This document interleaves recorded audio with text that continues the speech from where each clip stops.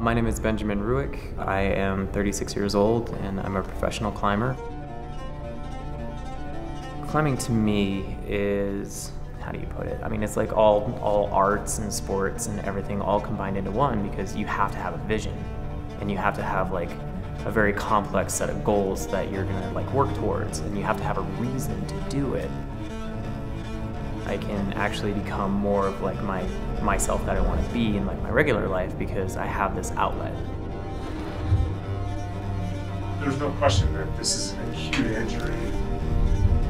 The idea of a career coming to a close, I mean, that was just like devastating. Like, am I gonna not be able to bounce back from this?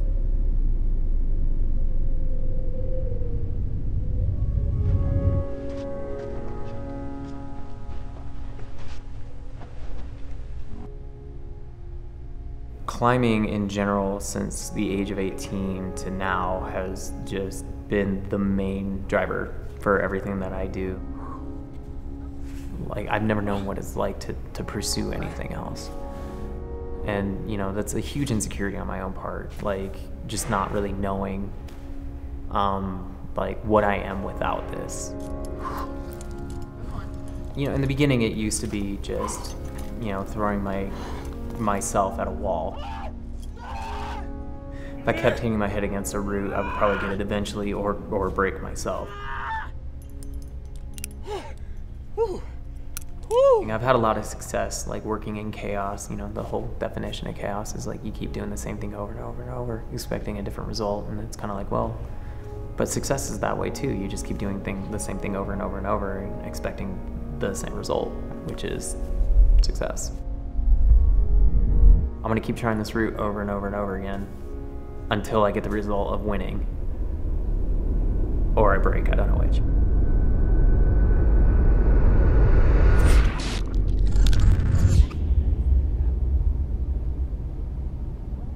I got an MRI a little bit ago that said that I tore like a quarter of my labrum. So right now I am heading into Vail. Hopefully get a surgical date figured out to like get this thing fixed so I can get back to climbing. Tell me a little bit more about when it happened, first of all. So I was on a boulder problem. I was up here like this, on a cliff, slightly overhung. Something that immediately made me drop off the wall. Because I'm like, is this a career ender? Like, what did I do? I've never felt this before.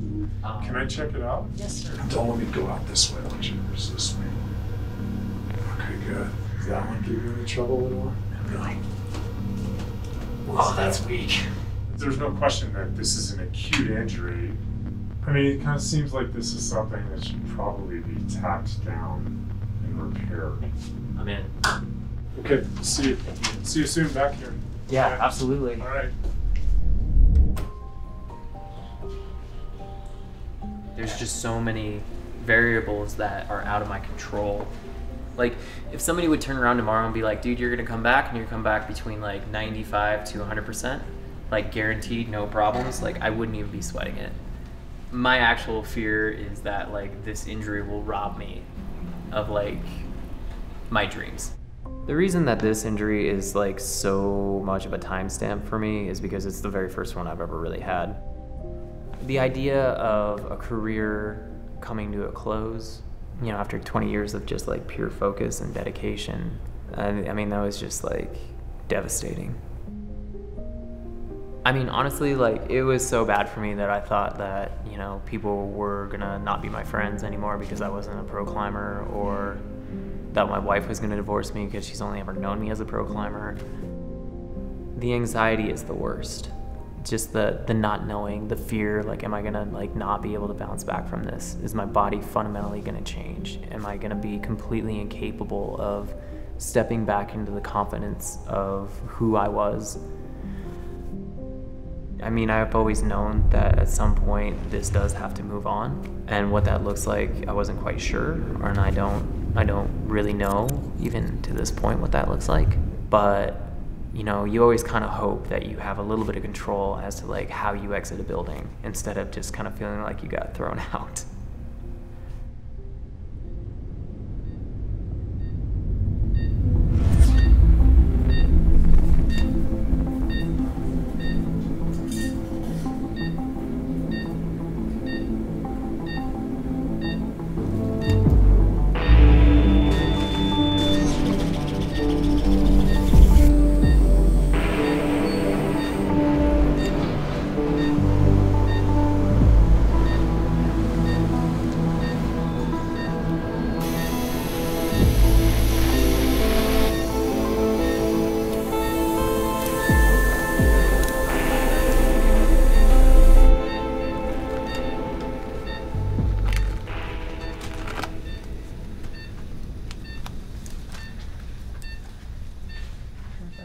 take the syringe out. Wait for James. Hello, how are you?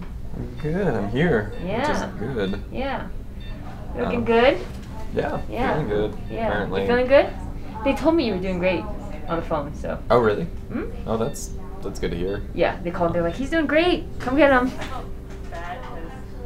The thing that probably made this whole experience a lot easier was just having a support structure. I have an incredibly kind wife who, she was there, she just made sure that I was okay. The support, of course, but the support and the confidence that I was going to get through it, even if I couldn't see it. Right.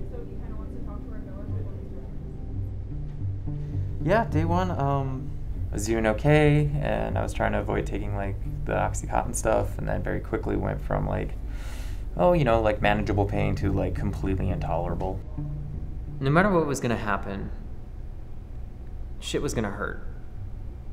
First off, I didn't want to let the pain win because I didn't want to have to like rely on like a ton of medication. Opioids like scare the crap out of me. The other one was I didn't want the pain to win for me not to do my physical therapy correctly. I didn't want to get to the point where I went, oh, it hurts, and I won't do it, because that doesn't get me where I want to go.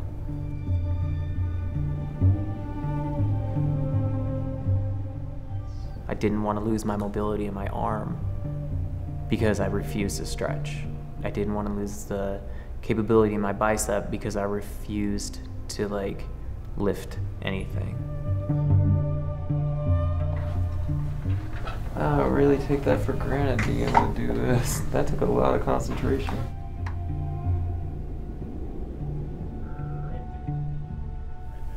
It's so simple, but it's just so hard. That took like a ridiculous amount of concentration to even like let my body think that it's okay to do that. It's like, I'm looking forward to the next Oxycontin. You know, if you're going to get better, if you're going to be able to do anything after these major surgeries, or I mean, even if you're like hoping at all to recover, like physical therapy is the most important aspect of it. Like, how are you going to be able to learn how to move again when your tendons have been rerouted in your body? I mean, it's like the most fundamental part. And it's the hardest part because it's the thing that is routined, and it's the thing that hurts, and it's the thing that sucks, but it's like, honestly, the only way out is through it.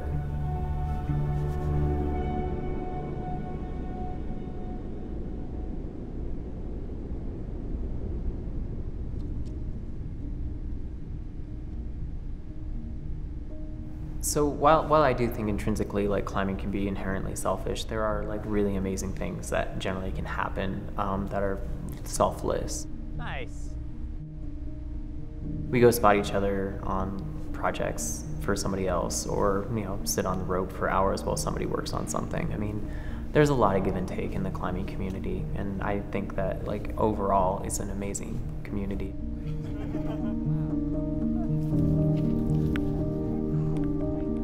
This whole experience has like taught me something really interesting, which is like the narrative has to change. I don't need to feel proud anymore about my climbing.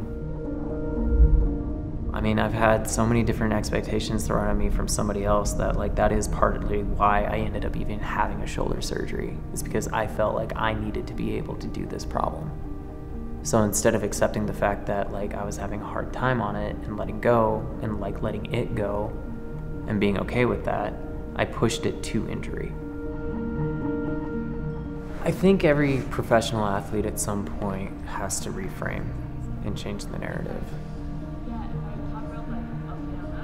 Trying to solve a new problem with old thinking, you're just gonna have the old problem again, which is injury, loss of identity, like, and just like setbacks that don't make sense.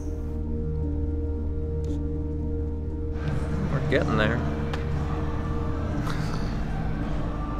It's hard to go from climbing like double-digit boulder problems to being like, yeah, V0 is an accomplishment for today. But it is cool to see like all these big holds and like what to look forward to when I can start actually climbing again.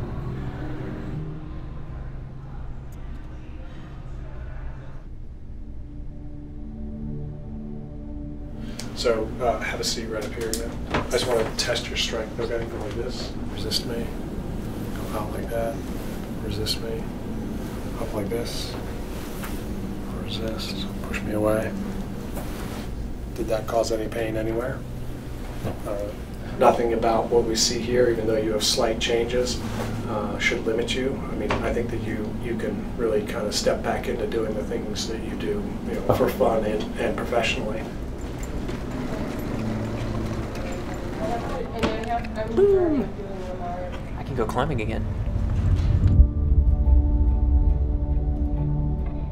There is no going back to like some kind of defining route being like, I'm back, baby. I'm already here. And that was like the biggest understanding that I think I screwed up. I wanted to get back to who I was, as opposed to working with and cultivating and strengthening what I am becoming. This is what I'm capable of doing in this moment, and I can build on that and hopefully build to a direction that I want to go to. I don't have to climb 14D first ascents to feel satisfied. It's just the act of climbing and the act of exploration that's satisfying. I mean, that's the whole point of this.